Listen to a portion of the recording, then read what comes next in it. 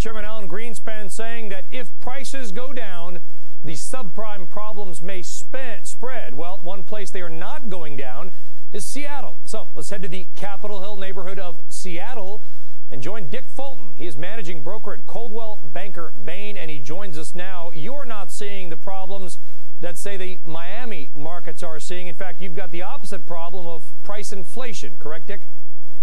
Well, the problem of price inflation starting in 2005, our average single-family median price went up about 18%, while other areas like Miami went up over 40%.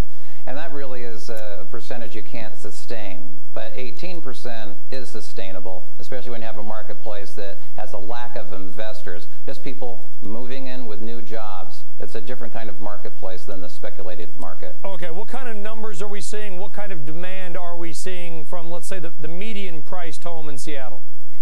Well, the median price home in Seattle is now about $430,000 for a single-family residence.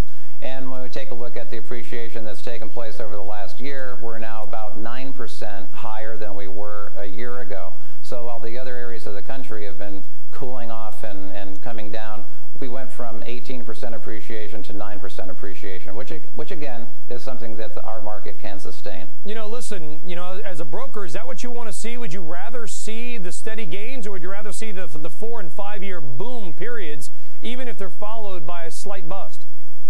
Without any question, as a real estate broker, I like to see steady gains, consistent, so that you can sustain it year after year.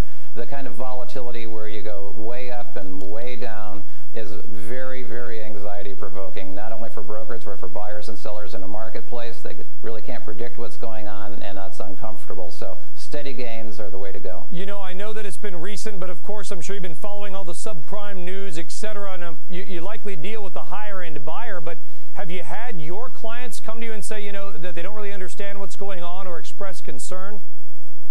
Not yet. Again, that's a very new topic in the news. What we're finding in our marketplace with our clientele is that we have nice, steady, low interest rates. In fact, they're much lower than we anticipated they were going to be. Going back 6 months and a year ago, we expected them to be higher than they are. So it's still a green light for buyers to get involved in the marketplace. We've seen bond yields come down, and I've often wondered, Dick, is there a magic mortgage number? I mean, let's say some of these ARMs, they've come up. Is there sort of a 6, 6.5%, 7% range where people really step in or step out? We've found that there's a pretty good tolerance with the buyers. There's so many choices with the different ARM products that we can really custom a given loan for an individual. And so people if they want to buy, there's a loan that we can get for them to use. Yeah, okay, so do you feel like we're going to see any kind of a credit shut-off, or is it going to be harder to get a mortgage these days? I've read articles that Freddie Mac is tightening up their underwriting criteria, but on the upper-end clientele, it really hasn't been the case. This is really a matter of keeping your credit score up. If there's one commodity as an individual that you better protect, it's your credit score. And when you have a good credit score, the underwriting criteria is liberal, and you're going to be able to get what you want. All right, so for people who are getting jobs at Microsoft and moving to that area, they should be prepared to pay. Oh, they're going to pay a pretty good price for their property, but the money that they're going to borrow is at a very attractive rate. All right, Dick Fulton, Coldwell Banker Bain, joining us from Seattle, one of the strongest real estate markets in the country. Thank you very much.